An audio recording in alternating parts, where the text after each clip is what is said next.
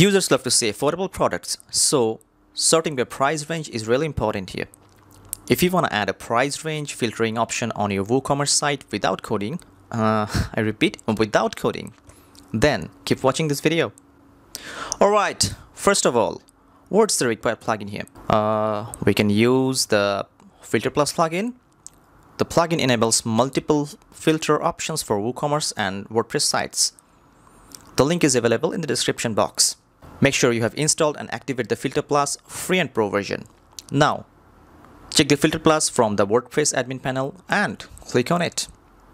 Under the Filter Sets option, you can see Display Price Range toggle.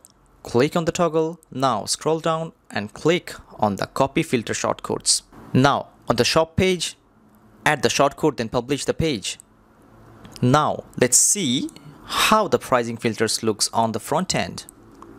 Here, you can set lower and upper price range, and you can also reset if needed. That's it. You see, no codings, no technical skills required here. Any question? If you have any, please comment below. Stay with us. There will be more amazing tutorials for you. Till then, cheers!